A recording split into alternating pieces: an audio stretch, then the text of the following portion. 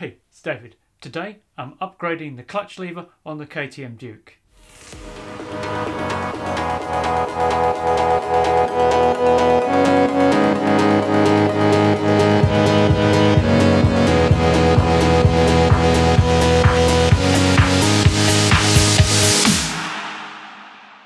I tend to use a two finger on the clutch, so on bikes like the Duke I do like to upgrade to a shorty lever on the clutch or a stunt clutch. It's fairly simple to swap them over, but not all of these are equal and not all of them will fit your bike, so choose carefully. This one I know works on the bike because it's a Rok Bagoros stunt lever and he uses them on his KTM Dukes. The other problem you do have with these is that the actual safety switch won't work, so got to bear that in mind when you make the change, because what you need to do is to disconnect the safety switch and just tuck the electrics out the way. Let's get into what it takes to fit one of these. I'm running out of time, every day goes by so fast,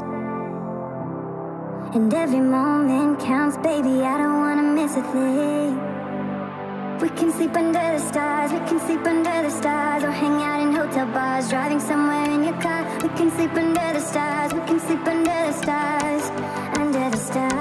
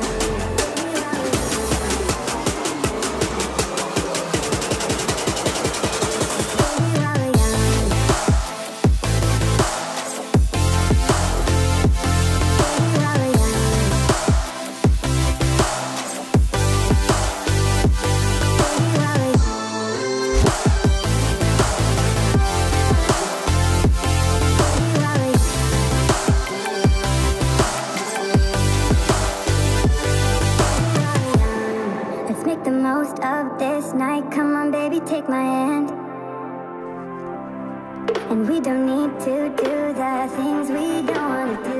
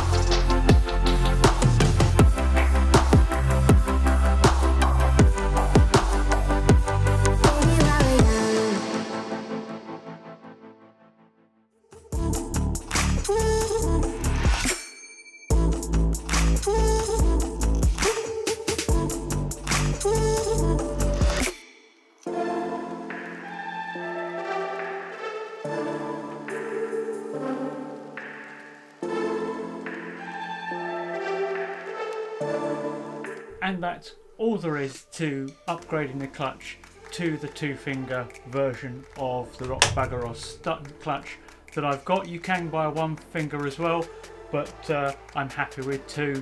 It just suits my riding style, and when you've got thick winter gloves on, it's just that little bit of extra lever to get a hold of. Now, as with any clutch adjustments, you may need to move the cable down at the engine end and fine tune it up top to get the bike just where you want it. But really, that's a matter of getting it out, getting it roughly set right, and then taking it out on the road and moving it about a bit, which I can't really do at the moment because we're in lockdown. But that's it. I'm really happy I finally got that in place. Looking forward to giving it a ride when I can get it out there, and undoubtedly I'll have to fine tune the adjustments to get it spot on. Don't forget that the clutch switch, you need to move the switch if you're having any trouble with starting it, because that way it thinks the clutch lever is actually pulled. But experiment with that if you have any problems. And as I say, once I've got the headlamp off this next, I will see about whether I can just disconnect the cable or just jump it so that it permanently thinks the clutch is pulled in. So thanks for watching, and I will catch you again soon.